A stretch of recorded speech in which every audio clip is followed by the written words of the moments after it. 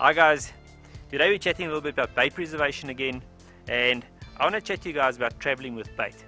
In South Africa we travel long distances to our fishing destinations, and often we pack our bait boxes early morning or the evening before, travel 6 to 8 hours to our destination, and by the time you get to your destination the last thing you want is your bait to be defrosted and soft. So just a few little tips. So if you're not traveling with a mobile deep freeze, and how to preserve your bait. Alright, so the first thing I do is I layer my bait box with newspaper at the bottom. So for me, the way I see it and the purpose of this is firstly to keep the cold in from the bottom, because if your bait box is sitting on a hot vehicle or on the concrete or wherever, so that's just another little layer to protect the heat from coming through. And the second is to protect your bait from moisture. So if there's a bit of ice or something that defrosts, that newspaper will absorb it and it won't run onto other bait and help it defrost. Alright, so I've packed it with newspaper and I made sure there's no air pockets in there. It's a very important thing to get rid of those air pockets. And then I'm going to do the next step. That's my bait itself. So I'm going to take my bait, they're normally in packets of 3 or 4, mackerel, red eye, choco, whatever it is, and wrap them individually with newspaper and pack it in the bait box. Alright, so here we've got a few mackerel. It's in plastic already, so I'll make sure there's no air in it. Grab newspaper and I'm going to wrap this individually as well. And then I'm going to wrap it nice and tight. Make sure there's no air in there.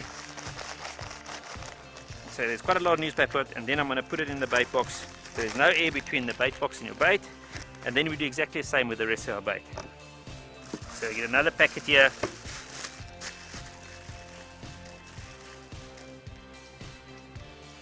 Grab some newspaper, open it up, and the same process. Wrap it up nice and firmly, fold the ends over, so that bait's nicely wrapped, and pack it in the bait box. Alright, so you carry on doing that until you've got all the bait you want to take with you, and preferably you want that bait box nice and full to the top with bait, and then you can seal it. But if you're only taking, you've got a smaller bait box but you can't fit all your bait in a small bait box and there's gaps, I've got a little trick that works very well for me.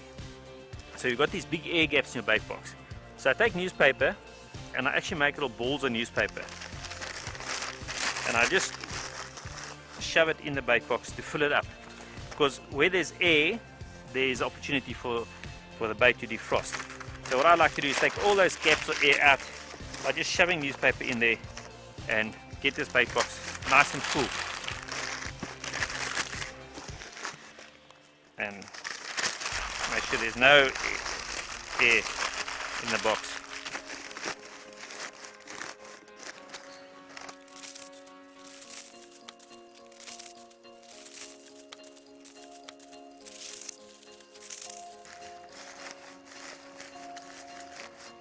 Right, so the next thing I do is take one more piece of newspaper and I just want to seal the whole top of the bait box. If there was a little gap or something that I missed, that'll close it off nicely.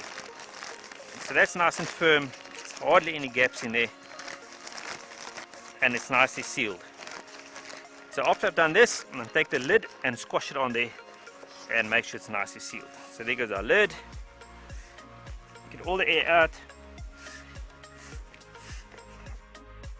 Alright guys, so that's our bait box packed nice and firmly with all the newspaper in. So for a short little trip, I'd say 2 to 6 or 7 hours, that's perfect. The bait will stay frozen, it won't defrost, and when you get to your destination it'll still be nice and firm and good for use.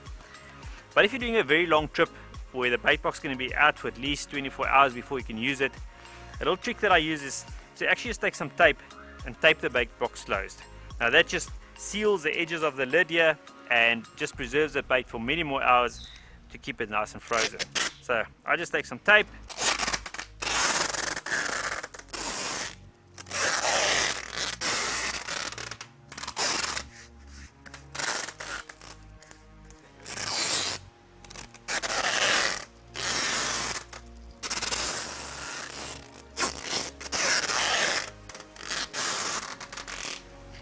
Alright, so you can put a lot of tape on there and you seal it nicely and make sure no air comes into the bait box.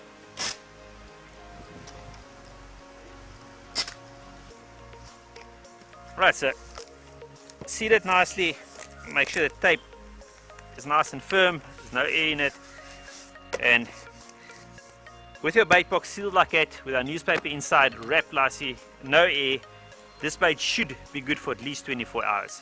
So guys, that's just a little tip when you're traveling with bait. I hope it really helps you next time you travel, and keep it bait nice and frozen.